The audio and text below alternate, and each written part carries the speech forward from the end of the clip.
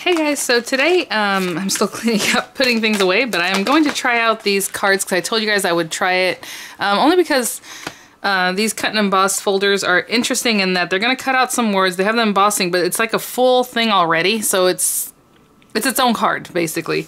But then, you know, how do you kind of decorate that, or what do you do? I mean, they added a couple different little things. So what I want to do is do like a fun card, and I'm thinking, actually I should be on here somewhere. Yeah. Making a card like this one, where it has the little sides where it's like a dimensional card, you know?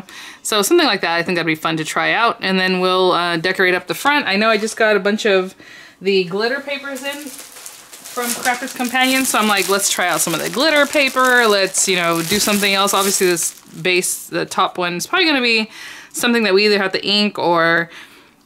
I'm not sure on that part yet. I kind of want to do some distressing to get this gone, or maybe the gilding wax. I don't know what I want to use on that. So that part we're going to figure it out. So what I'm going to do is get some base paper, get some of this glitter cut down to size, so I don't have to do that during the tutorial. I'll just tell you what the sizes are. Maybe some decorative paper. I was kind of thinking, you know how I told you guys the other day, this Summer Breeze paper pad had a paper in here that I think is very Christmas looking, even though it's just flowers, but where is it? Where is it? Where is it? This one. Look how pretty. I love this little paper. So I'm like, maybe I can accent it with some of this paper. With that little red and then the little berries. It just seems very Christmassy to me. Maybe I'm way off the mark. I don't know. But I do want to use that. There is some green in here that we could use, but I think I'll stick with this. We'll see. We'll see if it works out. You know, if it ends up working out with this, I will definitely include that. So when I come back, I'm going to have some different things put together, pull together my papers. I do want to mention these are probably 5 by 7. I don't see why they wouldn't be. Just a little smaller than 5, so basically it's going to make a 5 by 7 card front, and 7 just a little smaller than 7.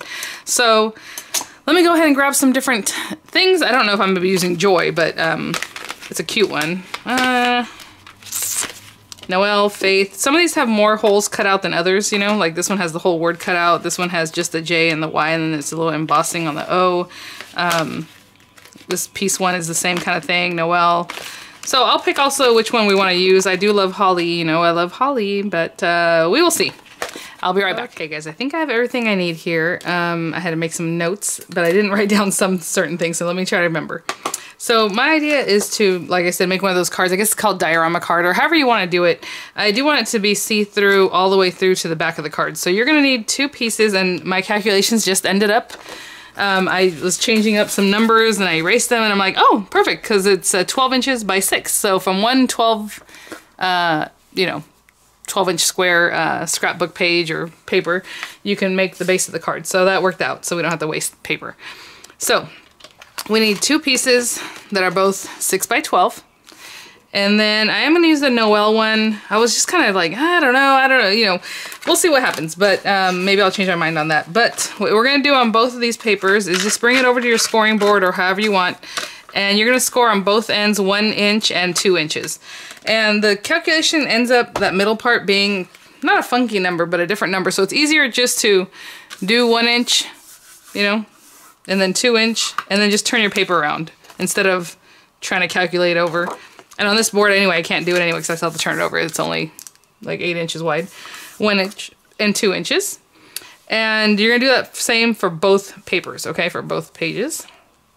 Now, for the back one, with your diorama card, I did cut a background piece from that glitter card. And this is... I should have written these things down. I was going to write on the back of the card and I didn't. 8 by, I believe, the 6. Yeah, so it's 8 by 6. And I'm going to mount that on there. Basically, we're going to stick that down, okay? But we're going to do that in just a little bit. That's the back one, and that's all you're going to do for the back. So I'm going to put that to the side for now. Then for our top of the card, the front of the card, I have a few different things. You can do this however you like. Like, obviously, I just kind of threw this together, and I was debating if I want black paper in this at all or just white. But black is so pretty, and I might have cut this too small now that I look at this. Or something's up here. Something is up. It might be this guy. Because this is cut at 5 by 7 because we're going to run it through the card. But now that I look at it, maybe 5. It looks small. Okay, 5 by 7. So this is what we're going to run through the folder. So I do have it in black, but if you want white, something that you're going to just, whatever, you know, whatever paper you're going to use, obviously. So it's 5 by 7. And I'm going to relook at this because now this is scaring me because I'm like, oh, that's a little too big. Maybe that's all. I probably cut this a little bit too big. So basically from 5 by 7, I want this one to be, oh gosh, I'll give you the number in just a minute. I don't want to confuse anybody. So I'm gonna put that to the side. And then I have little pieces that are gonna go on these little side pieces. You can do it on both panels, both tabs that you made, you know, 1 inch and 2 inch. But this is basically a little glitter piece that is, this is 1 inch by 6. So this is, I believe 3/4. Oopsie, 3/4 inch by 5 3/4. 3/4 by 5 3/4. Then the one that's on top of that is 1 1/2 by 5 1/2. This is a very small piece of paper. Okay, so for both sides, you're gonna need those same measurements. I'm gonna put these to the side for now. So basically, we're going to cut through our black piece. Okay, I was gonna try to explain this without confusing people. So I am gonna leave the piece of paper, this one, just as large as it is, only because this has to be 5 by 7. You can't get it in the folder any bigger. I mean, you can stick out the sides, but then it's gonna be crooked, right? So this has to be 5 by 7. This other piece that's right inside of that is, I should have just remembered this, 7 3/4, probably by 5 3/4, that's what I thought. So 7 3/4 by 5 3/4, this matted paper. So what we're gonna do is run this through, but so you can see through it and see through this to the back of the, you know, that little pretty red paper, we have to cut an aperture out of this, okay? Now you can do that with like a rectangle die if you have one, whatever you wanna do. I'm just gonna cut it out like fussy cut, but I'm not gonna do it quite yet, okay? So let me get this open. And let's just get this thing cut out. And I'll probably use a little gilding wax, I guess. I was looking, I thought I had like a red one, but I don't. I only have, because Crafters Companion makes their own gilding wax. But again, real quickly, if you are using a pattern paper, you want the pattern to face up, face these cutting edges. Even though the word Gemini is on the back of the folder, okay? You want your paper facing up. So this is the same on both sides, but I don't really care. But I'm gonna just let you guys know that, and just in case you do have a pattern paper you're gonna cut out of. And so there it is. And this one should just be the 2 cutting plates. The last time I tried to run a cut and emboss folder through, that looks pretty already, through the Gemini Junior here with 2 cutting plates, it did not want to take it. But let's see how thick this one is or what the problem might be. Or if it is, what I'm going to do is switch out to 1 cutting plate and just the plastic shim on top, okay? And no second cutting plate. But let's try it, see what happens. Oh, it's going this time.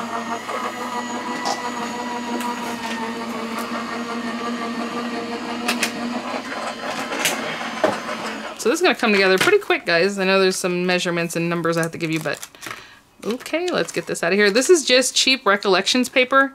And so it's not my favorite, and maybe, to be honest, I could have maybe thrown in the metal shim, because I don't know if you can see on the top, it's not really that deep, which kind of bothers me. So maybe I'm gonna run it through again. And then you can save your little letters if that helps you do something later. I don't know what, you know, a pretty N, an E, and an L. But, or if you want to use it for something else. Hey, this one's not popping out, even though there's foam in there to help you pop out. Do not pick out that foam, but I'm gonna gently push that to the side. And I'm gonna run it through one more time. Again, really lining it up because you don't want this to get messed up from what you just did. Let's do that, and like I said, the metal shim. That's so funny that last time it was too thick to go through. I had to go to a plastic shim and not the cutting plate, and this time it was too thin. Let's try it again.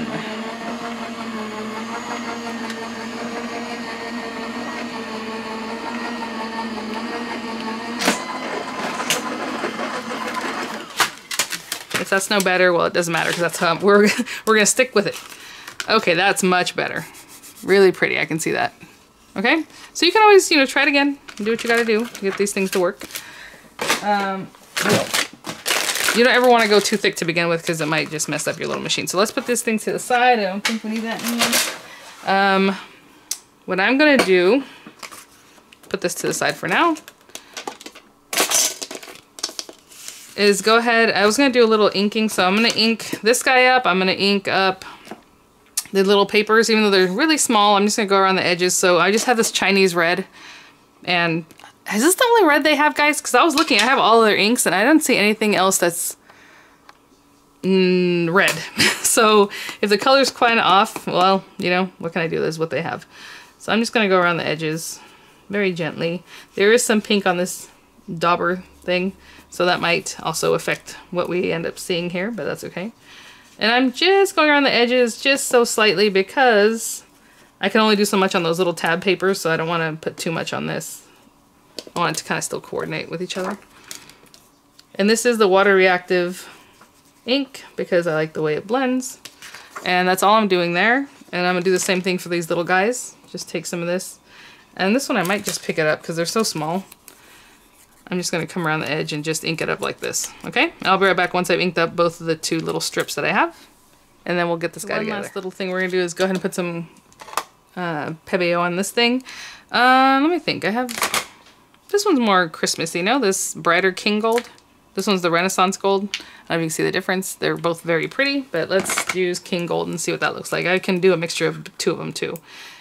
See, this one came up, well, it was stuck on there really well. The last time I opened the other one, it was kind of already open. It was weird. I do have some ink down here, but I don't think it's gonna make a difference. So this one, we have to be very gentle with it because it's brand new, so it's really juicy and really wants to be used. So I'm gonna tap, tap, tap, tap a lot of that off. I don't know if you can see that, and I'll just keep tapping into there. And I'm basically just gonna run over, like super lightly, wherever there is any of this embossing, right? You are gonna get a little bit over, you know, just on the paper. But I guess if you were very delicate with it, you probably wouldn't even get any extra on the paper if you don't want to. And then we have this beautiful little ornament here, so that's really what we want to highlight. And again, after you're done, if you want to take like a little piece of paper or fabric, or even a paper towel, you can rub into it and it'll just shine it up. And it looks just that much shinier. I'm going to go over these little areas again, just to bring those out. And I don't think there's anything around the letters. Yeah, so the letters are just what they are. So I'm just going to kind of rub it in so it looks nice and uniform, even on these other edges. Maybe a little more. And like I said, you can come in with like that Renaissance Gold and mix that in there too if you wanted. This stuff is so funny because there's so little on here and it just really works, you know? Like whatever's left on my here, I feel like I should rub it off and put it back in the pot, but then my finger's gonna get more gold on it, so what's the point? But there we go. You can give a little halo look. Okay. So that's all I'm doing with that. I am going to clean off my surface, clean my finger, and I'll be right back. Okay, I'm gonna put this topper to the side. Put these little pieces to the side for right now. So what we're gonna do is focus on this front part of the card, and again, you're gonna fold the edges. So we're gonna fold this back and then this one forward. And we're gonna do the same thing on both sides. So back and then forward. And if you want to distress this too, because it's very stark white, you know, go ahead. I'm just leaving it the way it is, but that's that. I guess we didn't have to do those folds quite yet, but I did them already. And then I'm gonna glue this part down. Okay, so when I glue that part down, you can use a tape runner, you can use whatever glue. I'm just going to run around as close to the edge, well not super close to the edge, but I'm gonna cut out that center part. Basically we need to cut out, if you were looking through this, look how pretty it looks just with the little words, just a little behind it. If you're looking through this, basically we need this area cut out, right? So you can see through to the red in the back. So now, I do want to make mention that this cutting folder is oriented this way, right? So when you cut, if your design was also in this direction, you could have just used the folder to cut through everything, right? Because you can put your paper, you can put the folder on there, cut everything if it was all oriented the long ways, but it's not. This is a landscape folder, so that's what we have to do, a little something different, okay? So I'm just going to put some glue really at this very bottom edge, and then we can be more free at this top side because we really just need to cut out that. So there's gonna be a bottom area that we need to cut into. And I'm using a wet glue to help me position it as I'm looking at this. Okay. And I'm gonna give it a little moment to rest, to kind of dry a little bit. So I'm gonna put this to the side. And we can work on the back piece, which again is the same thing, except for this time we're gonna fold that second line forward and then the first one back, because it wants to meet up with what you have over there, right? And this guy's just gonna go in the center, and hopefully I was gonna say, sometimes when you cut something that's exactly the size of something that you're gonna stick it down to, you might want to shave off a little piece of this just so that it fits in there nicer. But I think I'm okay. And you can bone fold these things. I'm just kind of getting it done. But so we're just gonna put that down. This is Call All Glue from Craftsman's Companion website. I'm not sure if it's sold other places. Somebody said it's a French brand, so I don't know, but that's where I pick it up. I always pick it up on Crafter's Companion. You guys are so crafty. You guys, I'm telling you, I learned so much from you guys. The people that they're like, oh, you should get that here, or you can get that there, or you can go to, you know, all these different websites. So I'm like, you guys are awesome. Thank you, because I do like shopping, and I do like a deal, and I do like looking for different places to get a good deal. A lot of people are saying sign up through Rakuten and get yourself some money back. I've never did that before. And maybe I should, because like I said, I'm always shopping, but I just want to see something real quick. So cute. Okay. So, not that this is dry yet, and I'm not looking for it to dry, but I am looking to cut this. So I want to put this on here and kind of see where it is that I need to cut. And no, not to cut outside those areas. So I want to cut within, I'm just going to pencil that down like here to here maybe. Right? And then... so I'm cutting inside of these marks that I'm making. That's just a guideline for me not to cut too far out. So I'm gonna cut inside that. Now where is my ruler I just had? Here it is. And I'm going to fussy cut this, you guys. So if you feel like this is too much, you know, work, you know, that's up to you, but I think it'll be fine. So let me get my craft knife. And again, this is how high I want to cut, but I also want to cut inside of that line that I just made, but only a little bit in, because it doesn't have to be straight or anything. Because these are almost to the edge, right? It's almost to the very edge. So, let's see. Like just right inside those lines that I made, and then just right inside this back side over here. So, hopefully you can see I cut through both papers. Again, just right inside, basically wherever I finish cutting. So right here, to know, down to as far as I need it to be open. So hopefully you can see that. And it was kind of a bummer. I wish I could have just cut through all of it, but I was like, oh, I have to landscape this thing, so it's going to be different. So there's that. And I'll do the same thing on this side, just inside those pencil marks that I made. And just as low as I kind of eyeballed it. This one's a little bit harder because I'm scared, so I'm like not cutting as through as I should. Okay, there's that. And one more from here to wherever I finish cutting right there. Well, like I said, it doesn't have to be like the straightest because you're not gonna see that part really. And now you know, you have this little paper. I guess you could reuse that for something else. Now let's see if that was cut open enough to work. And if not, I will have to do it again. But I think we're good. Oh, that's like perfect, you guys. Check that out. Almost perfect. Ooh, that worked out. Okay, so let me erase these even though they're kind of faint. And if you want to pop dot this up, you know, go ahead. If you want to use a dimensional. I'm kind of debating that because I'm like, well, if it's up here, maybe you're going to see that spacing inside, you know what I'm saying? So I'd rather just kind of stick it down, but you know, we can make it dimensional other ways. We can add some dimensional flowers or something cute. Okay. So I'm going to go ahead and stick this down now. You can always stick the other part down. Oh, why am I putting glue right there? Silly girl. I need to put glue on the very edges, but not like, not too far in. You know what I'm saying? Because there's a whole aperture right there. Let me remove some of that. I'm going to let this dry anyway. It was basically what I was saying because I'm going to stick this down. Wet glue to help me position it better. We could have put more gold around the edges. Whatever you want to do, obviously, to decorate your paper. Let me see here. It's nice and straight, hopefully. It doesn't look straight, but at the same time, the paper is straight, so I'm like, ooh. I don't know. Let me go up a little bit higher. So I'm gonna let this dry. That's pretty good, no? think that's okay. And like I feel like that little bit of glue, remember I told you I left it there. Oh, looking nice and straight from the back too. Okay, perfect. So while this is dry, I'm gonna glue it together and then I'm gonna put the strips on because I don't really want to mess with the strips before I stick them down. I don't know why. I just like to put this down and then glue the other one on top of it, you know? So let's come back in a couple minutes and we'll get this all finished up. Okay, really I was just waiting for that little over glue to finish drying so I wouldn't stick these together when I don't want them. Ooh, got a bunch of stuff, a little avalanche here.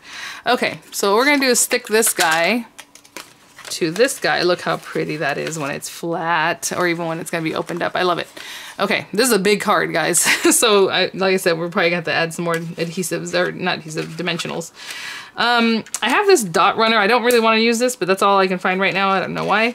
I'd rather use like a solid liner, but runner. But I'm gonna stick this down here. And people were interested in, like, this one has a blue tone to it. And this is Tombow Mono. So I'm just putting quite a bit, and then we're just gonna line up those two edges and stick that together. Hopefully nice and straight.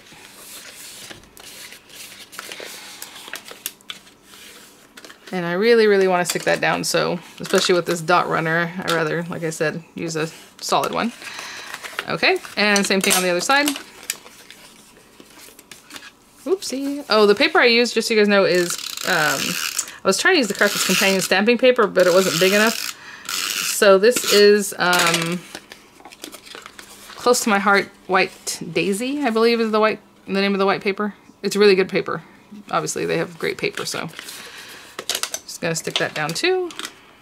Oh, you guys, this is so cute. It's very, very dimensional. If you want it less boxy, you know, less dimensional, you don't have to have a whole inch right here. You can do maybe ½ an inch. So you would score at 1 inch, score at 1.5, and then this will be a smaller space here. So when you push it open, I have a 2-inch space, right? Because it's 1 inch and 1 inch. But you don't have to have it that far. But look how pretty. Oh, I love it. It's really big. Okay. And then again, you can decorate both panels or just one side. So I'm just going to take some wet glue, which I probably should use a runner just to get it done, but that's okay. And I'm going to stick these down on both sides. And then again, if you have any pretty little flowers or leaves or whatever you want to put on here, obviously, dimensional is always pretty. Add some more dimension stuff out on the outside, but I think it has a lot going on already. So we're going to stick that down, and then we're going to stick down one of these guys on top. And what do you guys think of this paper? I don't know. It just seemed very Christmassy to me with the little red and the little strips that I got cut here. It doesn't have a lot of the red flowers in it, so it's kind of like, okay, maybe I'm missing the mark there. But there's red flowers in the background paper right there, too. And the flowers do kind of have a direction. That's what's interesting about this paper. They're kind of going like that way. So, or at least I feel like. So I'm gonna do the same thing on this other side, and I will be right back. Okay, you guys, I waited a few minutes just to kind of let the glue dry a little bit more. Let me close this up. I'm running out of this glue. I'm almost done with it. I never get to the bottom of a bottle of glue. I'm not kidding. And my other favorite glue was also from, was from Close to My Heart. Their glaze, and I can't remember what it's called right now because it dries really fast. It's lovely. I love it. But anyway, so here we are. That's it. What do you guys think? I think that's really cute. Maybe I should have done some distressing on the white. I don't know. I kind of like the crispness of the white with the crisp of the black. But basically, when this is super dry, is you're going to push this in, right? So those little tabs go in. And I'm scared, but there we go. I'm so scared to do that. Okay. And I probably should have given it a nice bone folding before I did all this other stuff. But you can do that. You can put it together, put your papers on top or however you like. But give it a nice bone fold, okay? So that the thing is done right. And look at that. I think that's lovely. I like seeing all the way through it. Like I told you guys, this sparkle paper, I don't know if you can see, is not super duper sparkly. I don't know how to get this to focus on this. But you can barely even tell it's glitter paper, but some of the other glitters are super sparkly. So it just so happened. It cut really nicely. That's the other thing I want to mention about this paper, because I know it says it's new. I don't know how new it is, because they have other glitter papers. You know what? I'm going to say the glitter papers that come in the packs, I wish I had one here to show you. Like, whenever you buy a line of their papers and they come in that nice pack, right? And it has like 3 different colors. It's thicker. I think it's a thicker paper. I feel like the back of it is thicker. This paper is a little bit thinner. It's not flimsy by any means. Maybe I should, let me get a piece just to show you. And of course, I don't know where, oh, like this. You buy their packs that come in kits like this, like vintage lace. Okay, this is pearlescent paper, but it's really thick stuff. And almost sometimes when you cut it, it can crack. So you have to really make sure you're kind of conditioning it. But this is the paper I just used. And it's just, it's a little bit thinner, but it's still cardstock. I mean, it's still thick. Look, I mean, obviously you saw it. But I feel like it's a little bit thinner than the other paper. So it's really nice, cuts really nicely. I just, obviously you only cut straight lines this time, but it cut like perfect, nothing shed. There's no, you know, nothing of the glitter coming off the edges, you know, where I cut or anything like that. It's just really nice. So I hope that gives you an idea of some of the different products that they use or have. I might add a little more gilding wax over here. It looks like I missed a spot. But thanks for watching, guys. I hope that gives you an idea of how to use these, because basically it's its own card. I mean, you can maybe add, like I said, some little flower or something cute, dimensional stuff here and there. But it's its own thing. So I think you can have fun with the card base with this kind of a deal. So I'll see you guys at the next one. Bye now.